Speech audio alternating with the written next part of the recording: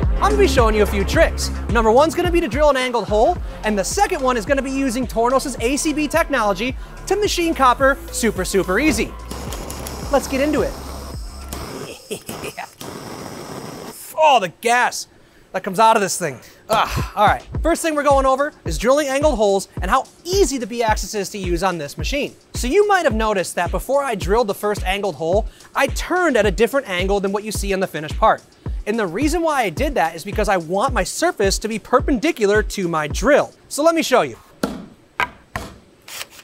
If you have to drill an angled hole in anything, it's kind of hard to do it like this. I mean, I guess you could like force it in like that, but it's not gonna really work that well. It's always easier to drill when you have a perpendicular surface to your drill. Stupid easy, right? So that's exactly why I turned the 75-degree angle to match my 15-degree angle, so it'd be exactly perpendicular. After I drill those holes, I come through and I just turn away the material. So on the finished part, you don't even see that I did this. And of course, after you do that, you're gonna roll a burr into your 4 holes, so you just come in again with the B axis and you pop out those burrs. It's actually super simple. And you'll see as the part progresses, I do this again actually on the second set of angled holes, just a different angle. I do 60 and I do 30, so the drill is perpendicular to the surface it's drilling into.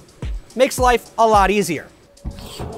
All right, now I want to talk about something that Tornos does really well, and that's how they touch off their tools in their B axis. On other machines, it can be an absolute nightmare. You might have to touch off at 0 degrees, you might have to touch off at 90 degrees, and you need to know that as the operator. In order to do angular drilling and have the position be right, you actually have to have your tool sticking out at a specific length.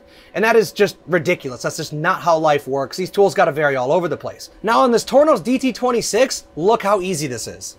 So all you need to do is take your presetter and slap it right here on your B axis, loosen it, slide it down to your tool,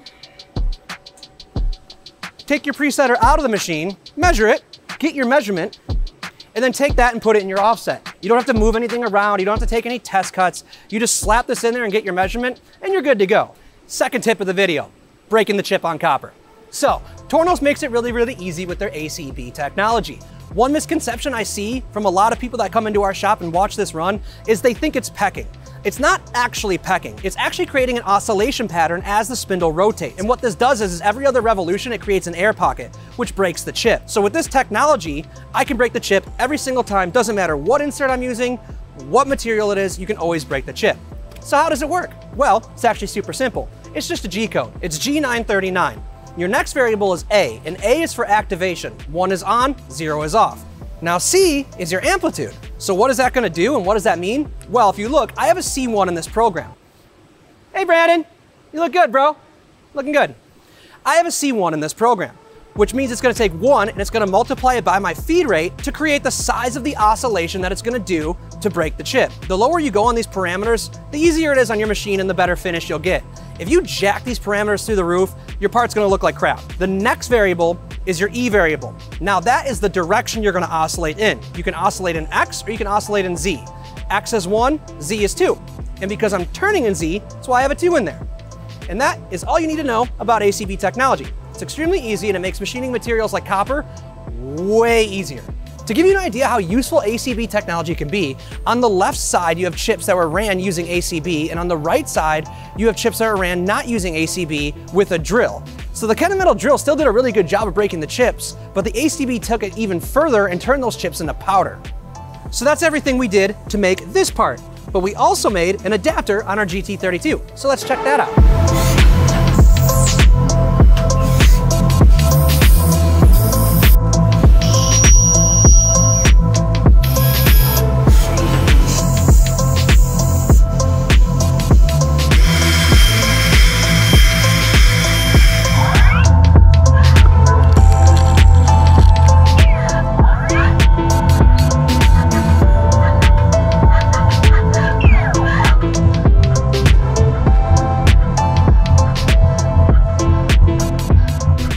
Pretty much it. Nothing too crazy going on there.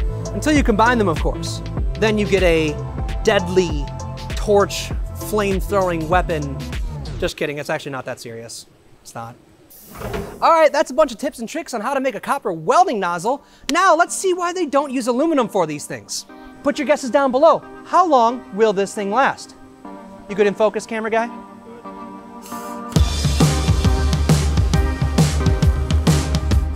I'm I'm guessing 10 to 15 seconds, but looks like it's doing pretty good. If you haven't checked it out already, go check out CNCEXPERT. It's a platform made by machinists for machinists. I'll be posting this part on it later today. You can post your work every day, get potential job offers, a whole bunch of cool things. You'd be crazy not to check it out. At what point do you consider this melted? I mean, right? Like, is it already melted now, seeing as it's deforming? Shut up, Trevor. So we probably got done fast forwarding at this point, and now the aluminum has reached a critical melting point. Wow, that is not falling off.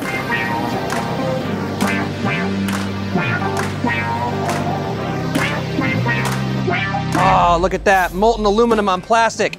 Just gonna step back now, let it do its thing. Probably get this out of the way. All right, that's it for our video today. I really hope you guys enjoyed it. If you did, make sure you hit like, subscribe, and don't be stupid and ring that notifications bell. See ya.